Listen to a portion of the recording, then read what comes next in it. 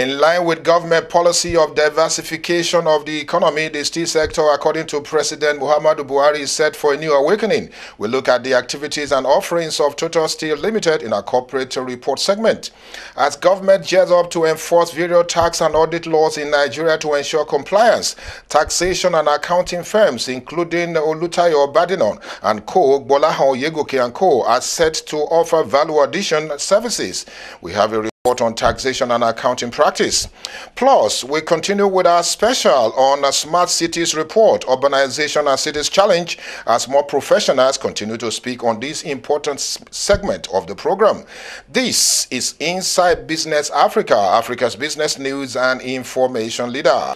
Hello, a very good day to you and thanks for joining us. My name is Kenneth Odushola Stevenson and this is Inside Business Africa, Africa's business news and information leader. Thanks you for joining us for today because we have quite a loaded program for you today. We're going to be talking about something unusual, accounting and taxation, audit and more.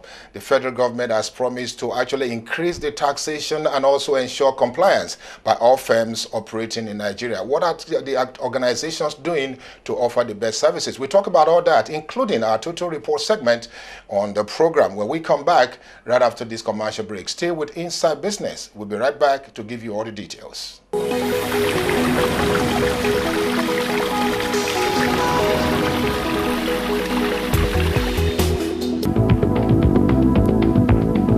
Welcome back. It's still Inside Business Africa, Africa's business news and information leader. At a very important meeting with some businessmen in Qatar recently, the President Muhammadu Buhari told businessmen that the federal government diversification effort is going to be total, and the steel sector is so key to industrialization in Nigeria. And he did promise that Ajaokuta steel will be revitalized during his own term in Nigeria. And to this end, Inside Business has sought to speak with some key operators in the steel sector in Nigeria, including the Managing Director, Chief Executive of Total Steel, the Kaduna-based organization, on the offerings and also what the sector means to Nigeria in terms of industrialization.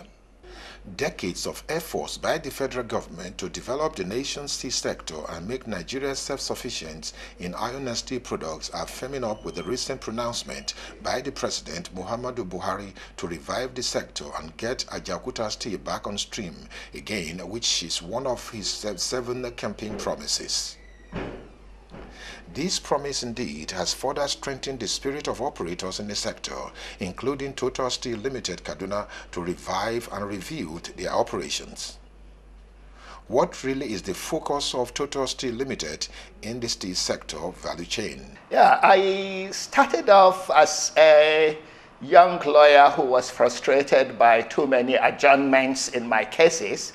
And I had a lot of friends in Delta Steel and Ajaokuta Steel. And naturally, you know, humans gravitate towards where they have friends. So I started by bringing in iron ore, oxide pellets, and so on from CVRD, which is now Vale, in Brazil, to support production of steel in Delta Steel in the 1990s.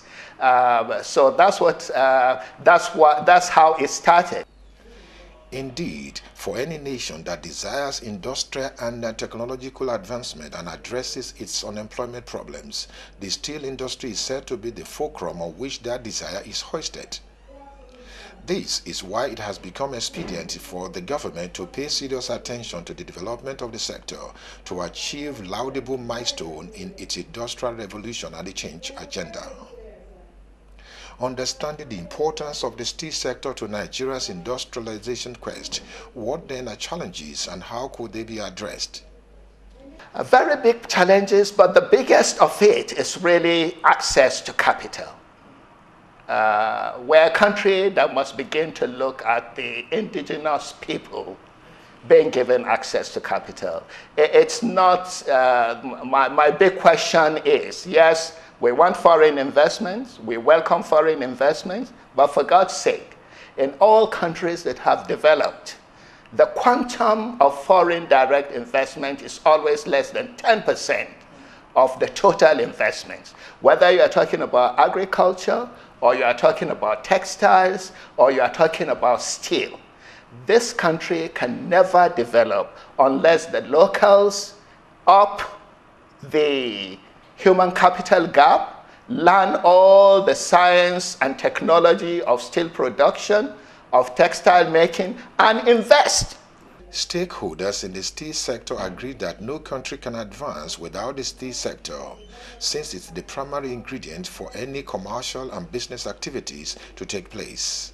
They want government to pay particular attention to the development of the sector in Nigeria to become one of the 20 leading industrial economies in the world by the 2020 and beyond.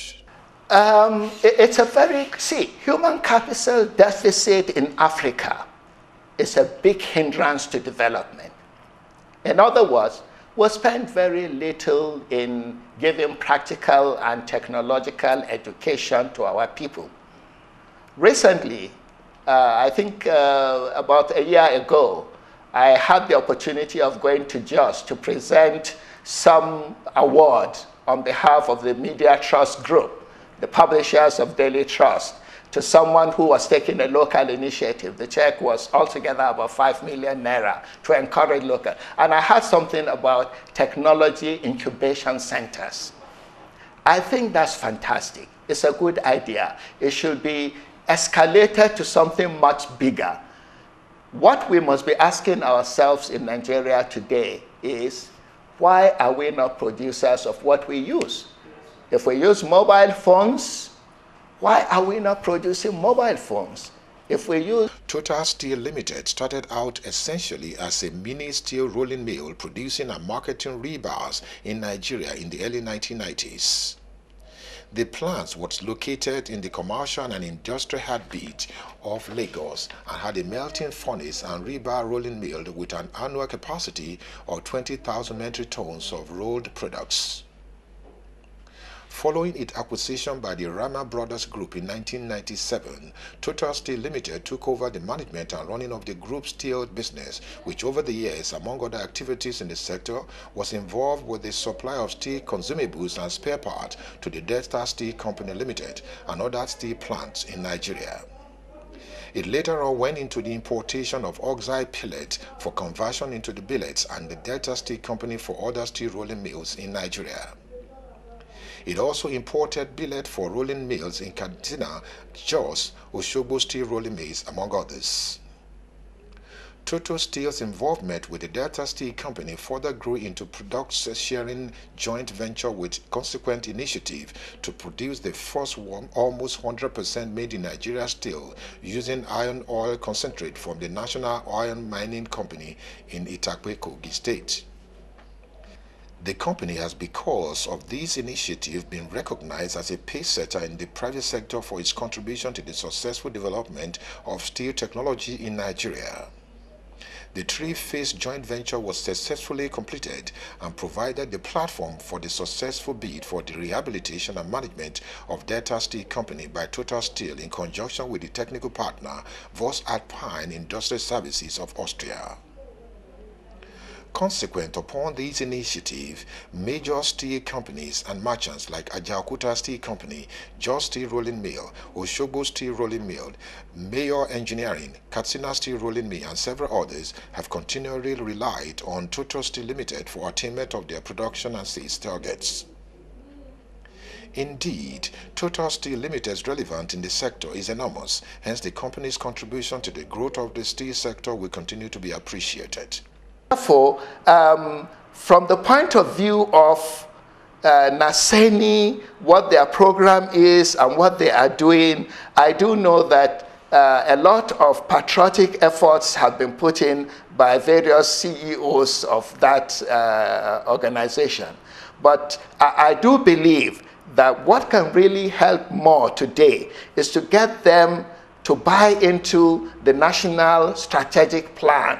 Not just the national reindustrialization plan, but also the plan that will go into specifics, taking telecommunications, computers, mobile phones, and other tablets. What can we do? Not just to assemble them in Nigeria. How can we produce components and actually roll back imports of these finished goods?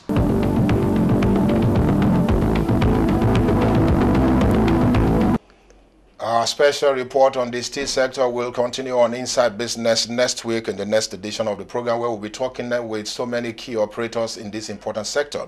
When we come back, right after this commercial break, we'll talk about taxation, audit, and accounting practice in Nigeria. Still with Inside Business. We'll be right back.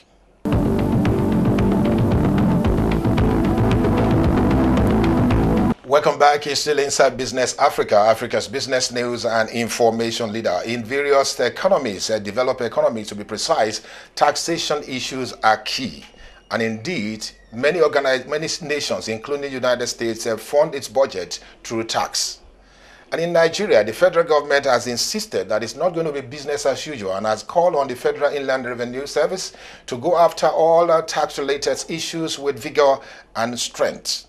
Many taxation and audit firms are also gearing up to offer value in relation to these particular issues. And we've been talking with so many of them, including Olutayo Obadina and company, on the offerings and many other activities relating to the issue of taxation and audit services in Nigeria.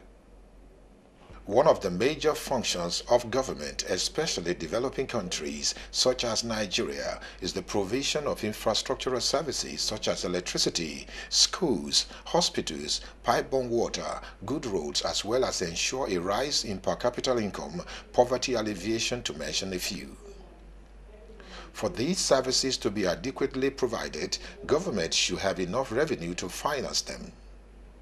The task of financing these enormous responsibilities is one of the major problems facing governments, especially with the current limited resources available. Then there is need to carry the citizens and the government along, hence the imposition of tax on all taxable individuals and companies, organizations to augment government financial position, which is essential.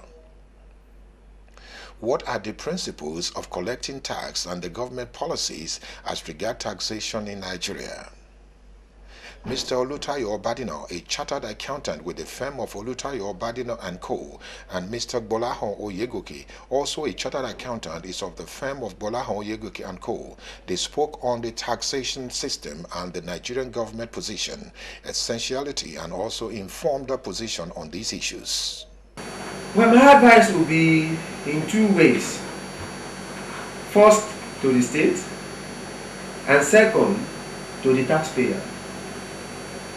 There is a need for the states to train their staff working in the Internal Revenue Services. There is a need to train them so that they will have sound understanding of the tax rule. And if possible, business process knowledge. The principle in collection of tax is actually very simple. In taxation, we call it canon of taxation.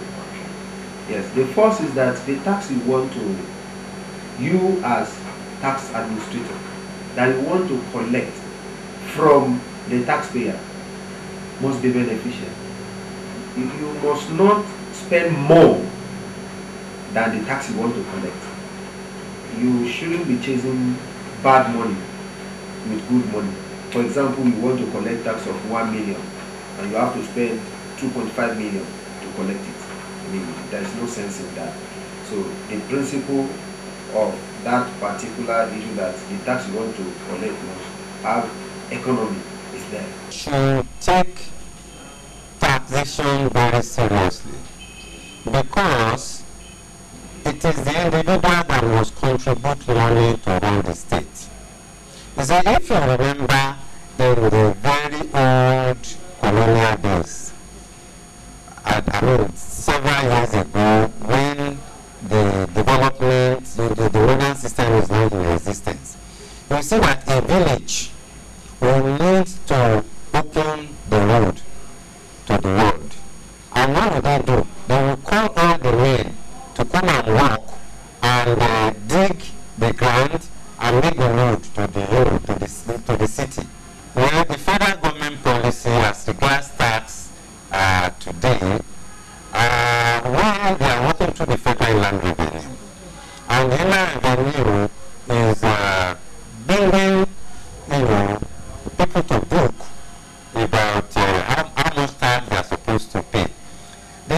thing is that along the line, everybody should follow the law. The law is very clear about what they're supposed to do, and as long as possible, they should do that and not go below that. As long as they don't go below that, they can set alarm. Government should set alarm. Anybody that does not pay his tax, alarm should go. Yes, government has always enacted various tax laws and reforms, existing ones, to stand the test of time. These laws include Tax Management Act, Companies Income Tax Decree, and among others. All these are aimed at ensuring adherence to tax payment and discouraging tax evasion and avoidance. Why then is the issue of double taxation quite pronounced in Nigeria, for which various private sector operators continue to protest against? Well, the major functions of an auditor are, number one, you have to go out there into the client's office and design your program in such a way that you will find out what is happening in the organization. One of the major challenges in audit is that clients do not pay you at the right time. And some clients do not value the work that you have done.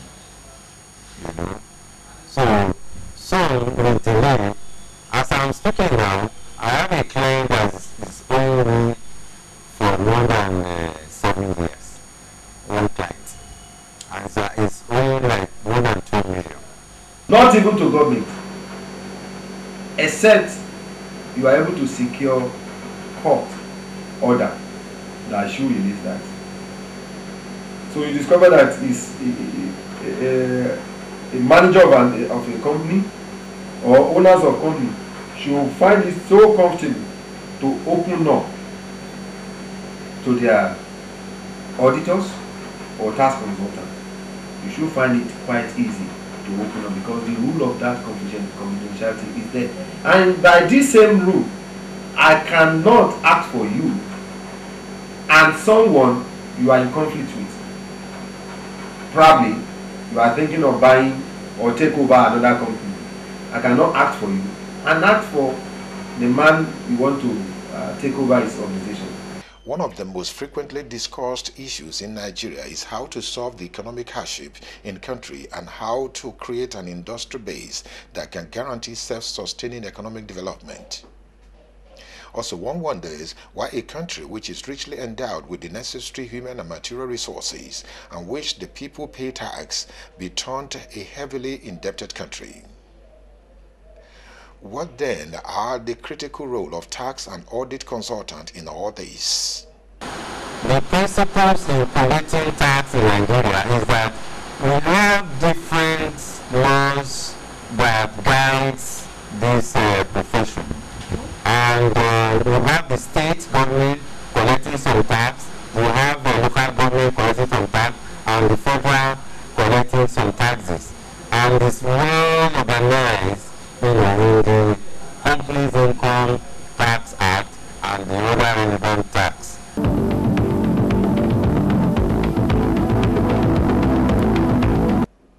Like I said before, that report on taxation and accounting practice in Nigeria, if you are not aware of what is currently going on in terms of taxation, the Federal Inland Revenue Services is actually calling on all the companies registered in Nigeria to ensure they get their TIN and complied with taxation and tax-related issues and practice in Nigeria. And this is a very good thing for tax and audit firm in Nigeria to ensure they offer value addition to this important sector. Moving on now on today's edition of the program, it is about smart cities now and what are the challenges this particular issue is facing, especially with practitioners, town planners and more in relation to the urbanization and cities challenge. Our report on this continue right now. Urbanization is a global phenomenon which is currently sweeping through developing countries like a wildfire.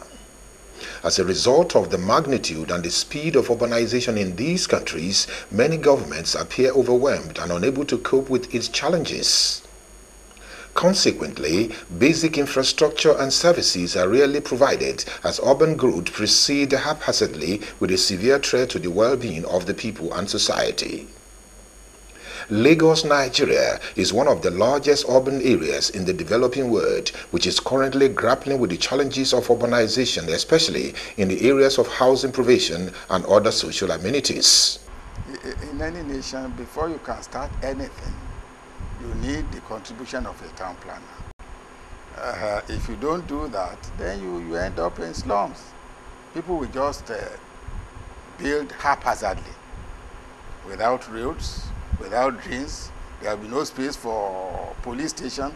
There will be no space for churches. There will be no space for schools. There will be no space for clinics or hospitals. People will just be building.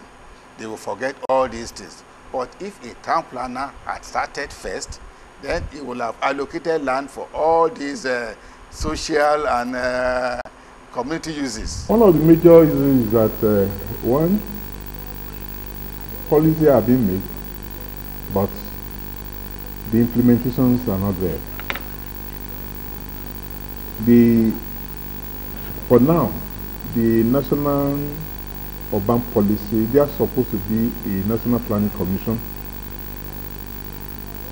who's supposed to be in place, who's supposed to make a very blueprint for the cities, for towns and cities, regions and other areas.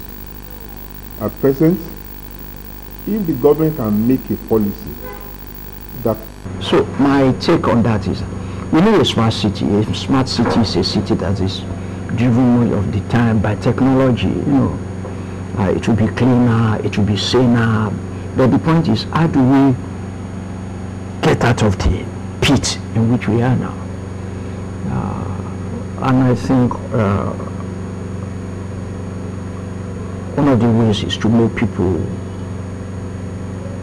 realize that a cleaner environment is not about the cleanliness alone, it's about your health.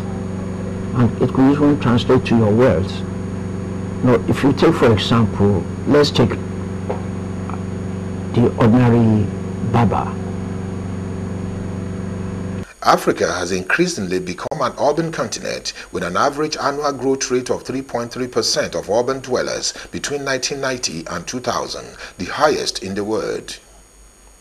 This expansion of Africa's urban population has persisted at a rate that greatly exceeds the rate of creation of possibilities for gainful employment for job seekers and other auxiliary services.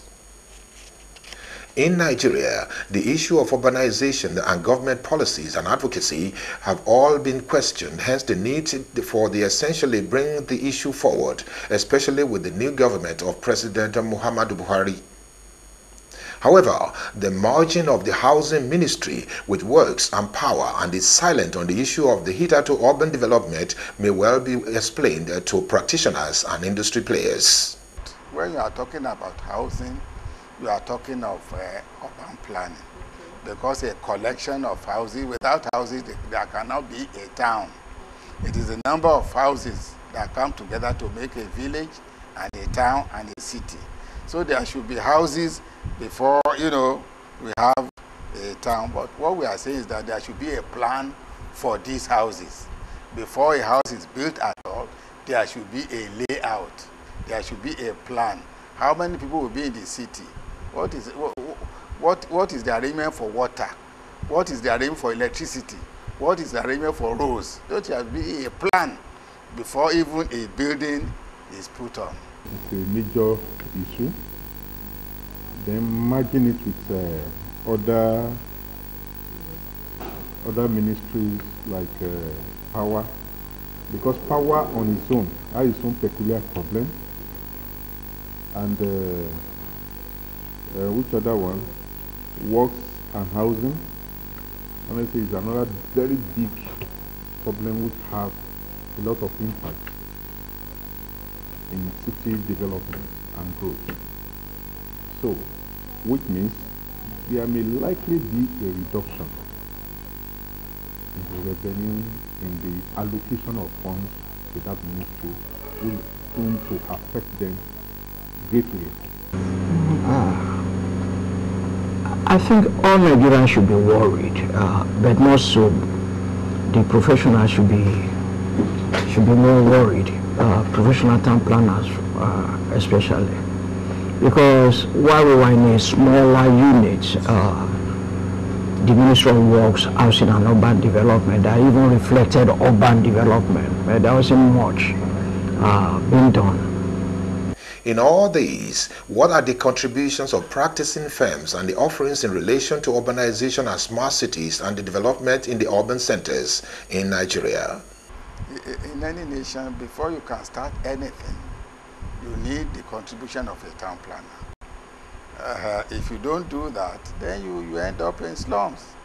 People will just build haphazardly, without roads, without drains. There will be no space for police station. There will be no space for churches. There will be no space for schools. There will be no space for clinics or hospitals. People will just be building. They will forget all these things. But if a town planner had started first, then he will have allocated land for all these social and community uses. Honestly speaking, the Association of Town Planning Consultants, that our annual general meeting, AGM, is coming up in October, next month, and we are choosing the theme of that AGM is rebranding town planning progression. No, the point is, before a city becomes smart, you must have first determined what goes where. Because the issue of smart city is for the city to be connected technologically. You can know where what is and all that. Somebody must create those hubs first, and that's the town planner. Of big projects, there is coming up about a 19-floor hotel development within the Lekki scheme. One, pay for some job with the Federal Ministry of Communication, which we hope we'll be able to gather. We will try our best also. We are registered as environmental agency with the National Environmental Agency. We have authority to prepare environmental audit reports.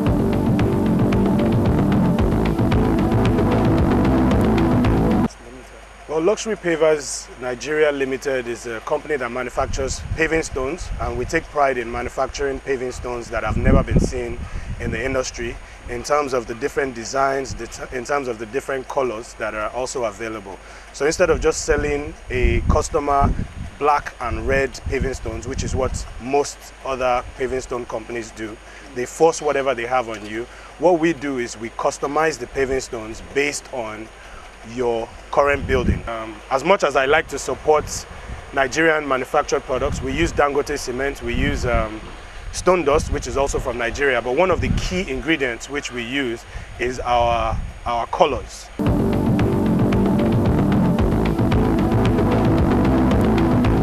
Well, that's about all we have time for on Inside Business Africa for today. Don't forget, we've talked about taxation, we've talked about the steel sector, and we've also talked about the issue of urbanization and smart cities challenge.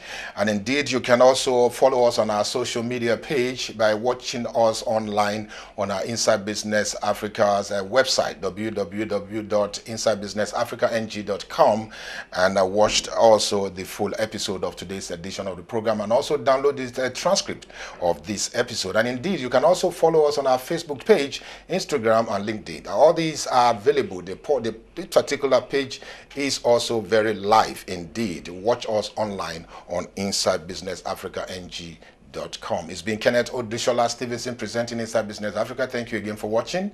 See you next week.